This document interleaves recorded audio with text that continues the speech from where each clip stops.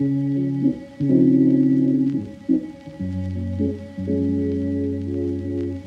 guys, welcome back to XFix. I hope you're having a fantastic day. In today's video, I'm going to teach you how to customize the sign up and login pages on your website. But before I get started, I do want to mention that we are on the road to 5,000 subscribers. So if you are new around here or you've been around for a while, just haven't subscribed yet, I really want to challenge you guys to subscribe to the channel if you have not already. It really would help a lot.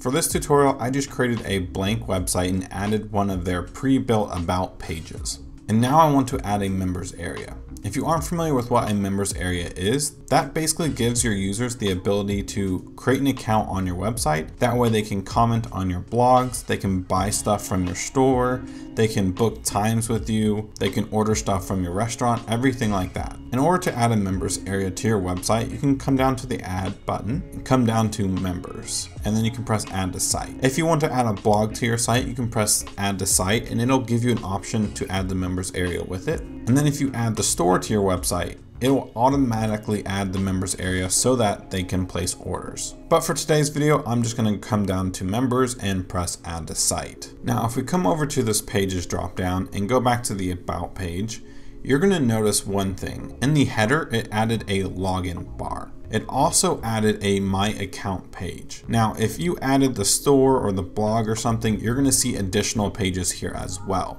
But since I just added the default members area, it's only going to give us that one page. If I publish the site, come to the site, you're going to see this login bar. You're also going to see it's set to blue. And if I press login, it's going to take us to this page right here. Here we can sign up, sign in, but you're going to see like this default font text. You can see this default color. So there are two ways you can edit this. One, you can come over to the theme manager, come over to text and start editing this text to be, let's say we want to do, I'm going to do a thin font. That way it's more like obvious that I'm changing it. So I'm going to change all of these fonts to Roboto thin. And then I'm also going to come over to the colors tab in the theme manager and edit this blue color right here. This color number 2 is typically what's shown as accent colors.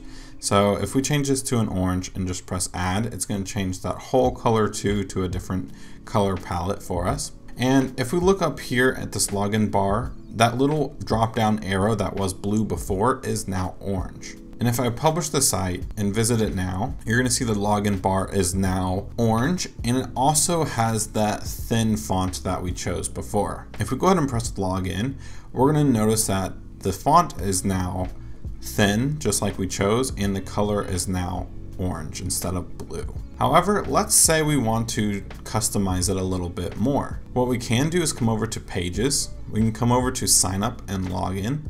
And if we click this, unfortunately, it's not going to bring us to the actual page to edit. Instead, it's going to open up some settings for us. Up at the top, we're going to see an option for default form or custom form. If we select custom form and press add to site, it's going to create like this little light box thing for us. Now, as you can see, it's already chosen the thin font for us from our theme library, but we can also go ahead and edit this to be something like a little crazy. We can also select the form and even add different elements or add different fields if we wanted to. And then if we come over here to this drop down, we're also going to notice that we actually have a custom sign up page here now as well. And we can go ahead and do that for the members login as well. So if we come over to pages, come over to sign up and login and click on the members login form, we're going to see it's set to the default form. If we want to customize this, we can press custom form and press add to site. Now it's going to open up a kind of new page looking thing, which is mostly just a light box. And we can go ahead and make some changes. So we can change the fonts to something else. So I'm going to choose the same one that we chose for the sign up page.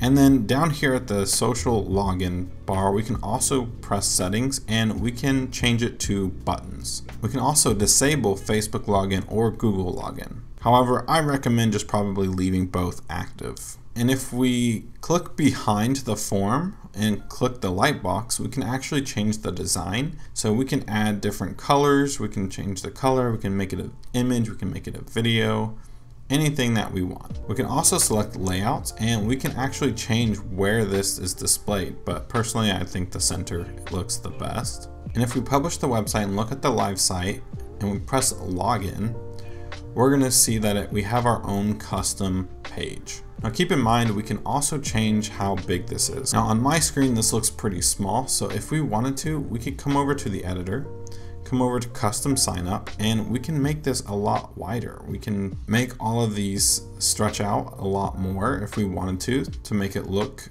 a lot cleaner. And so once we make it wider, we can also view the website and it looks a lot nicer.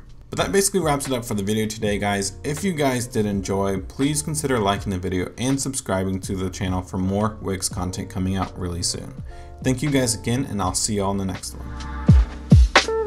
one.